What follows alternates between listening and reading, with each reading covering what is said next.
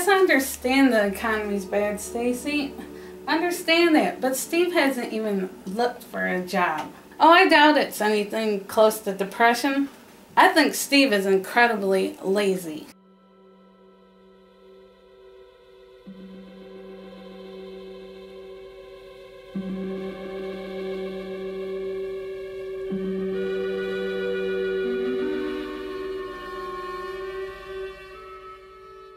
I mean, he's spending all his time playing video games and watching internet porn. He doesn't even sleep in the same bed with me anymore. Yeah, I'm sorry to dump all this on you, Stacy. Yeah. Yeah, I'll talk to you later. Alright, bye.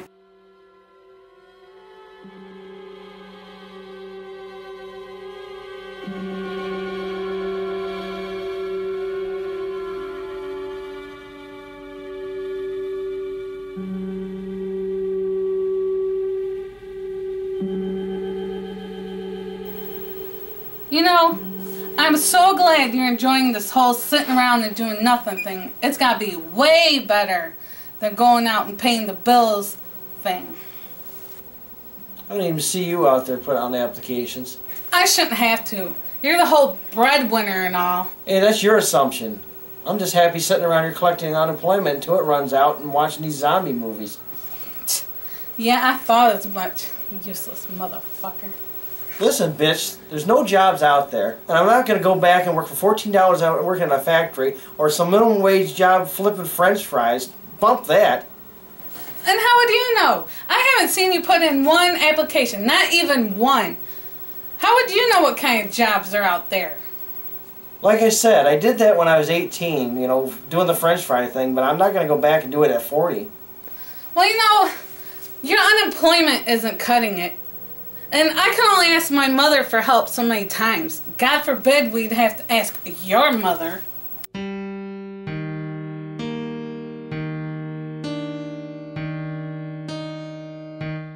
Oh, great. Here we go again. Just because my mom's unemployed doesn't make her a target. Your mother's a whore. She sleeps with everybody in the trailer park where she lives. Oh, like you can talk. You know, like your mother's not sleeping with all these old rich men out there, and that's the reason she can help us out right now. You know, you're a real piece of shit, Steve. What else is new? You knew that when you married me. I thought that's what you loved about me. It's a pretty one-note act.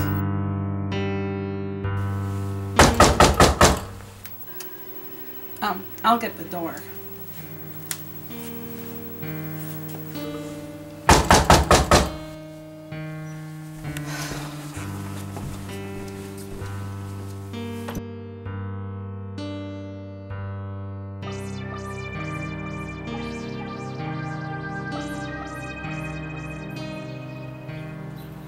Good evening.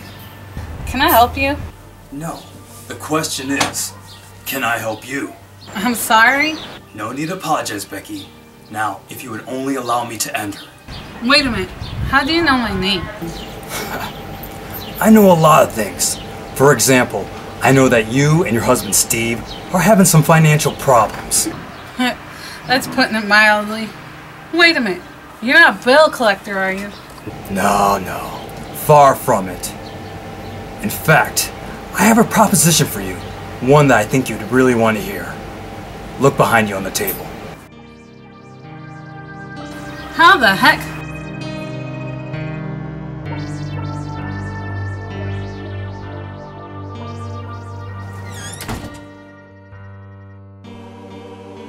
I'm in here, Becky.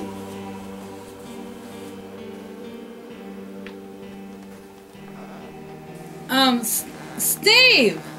Oh, what now? There's a strange man in our house. One I didn't invite in. I suggest you get your ass up here right now. I'm not here to harm you, Becky. I promise. What the hell are you doing in my house? I'm going to give you 5 seconds. Get the hell out of here. I'm going to kick your ass. Becky and Steve Chase. You are both making more out of this situation than it needs to be. But I assure you, you give me 5 minutes of your time, I promise that it'll be worth your patience. Now please, sit down.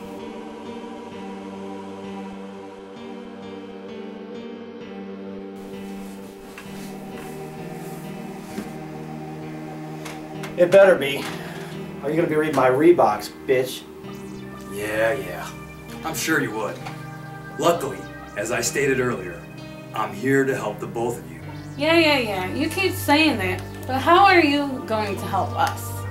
Well, I know that you're both having some financial problems. Okay, saying that's true. How the hell do you know about our finances? Trust me, I know. Anyways, here's the deal. I've offered my services to many great couples like yourselves. This box, in many ways, is a problem solver in itself. Some say that it has magic. Some say it was a creation of science. Either way, by simply pressing the red button on the top of the box, your problems will be solved. Okay, that sounds nice. So what does happen if we push the red button? I will give you $20.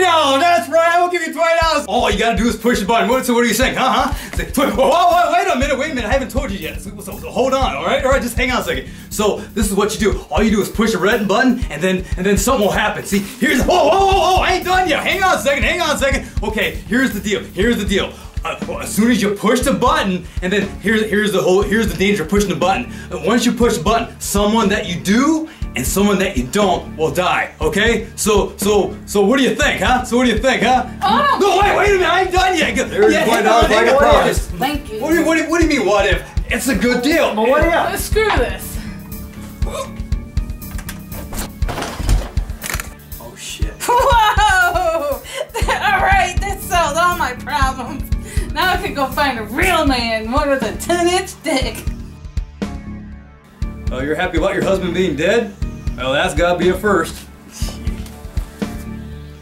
Well, there's your $20 like I promised. Thank you.